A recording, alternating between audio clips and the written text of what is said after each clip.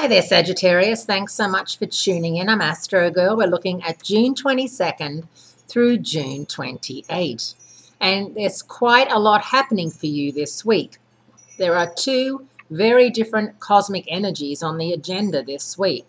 The first one is a balanced trine that could make things take off like a rocket. And the second is a difficult sign change that shows us how to move sideways and not necessarily do the Game of Thrones, run over the hill straight for the enemy type thing, but maybe back over the hill and take off the other way, which is why I can't watch that show. I can't stand it. On Monday, June 22nd, Jupiter, your ruler, currently in Leo, your fire sign cousin, and Uranus, the planet of the unexpected, come together in a harmonious blend of faith in the unusual and unexpected. This is the second time this year that Jupiter and Uranus have made a fire trine. The first time was March 3rd, but Jupiter was out of phase or retrograde, so it didn't have quite the same effect as it's going to have this time. Since a Jupiter-Uranus combination is slanted towards science and technology, one can only imagine what gadgets some 10-year-old genius in some far-flung part of the universe will invent that could very well impact us all in a way that will change our lives forever. This aspect also opens up a small window of opportunity for gamblers and other risk takers that will last until the end of the week.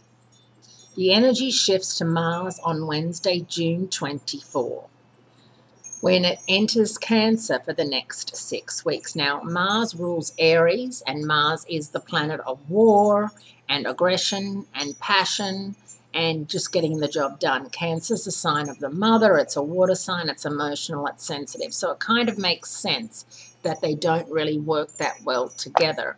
So it's going to be 6 weeks where you may feel as if you can't exactly get the things you want to get done. But around the home, it's a great time to put some time and energy into. If, for example, that you've got pictures lying around that need to be hung up, or you've got screen doors that need replacing, or you've got to get a handyman over and get some stuff done, use the Mars energy to do that because it's a very domestic energy. And it's definitely not the best scenario, but it's not the worst, because Mars could be in a lot worse signs that make it almost impossible to get anything done.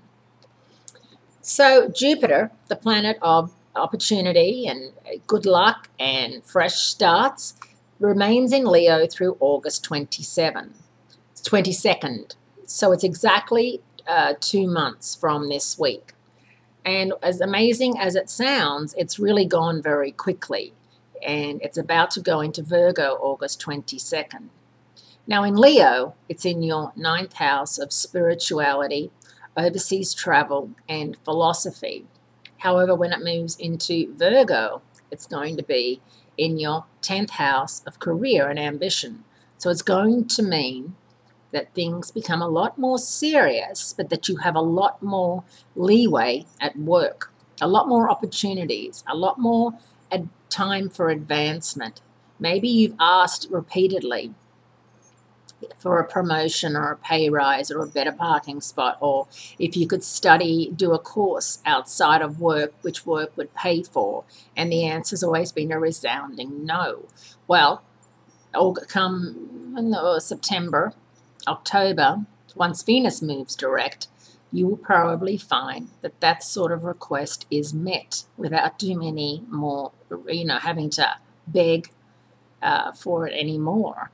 So it's just a matter of using Jupiter in Leo if you do want to travel, if you do want to study abroad, if you do want to go back to school part-time.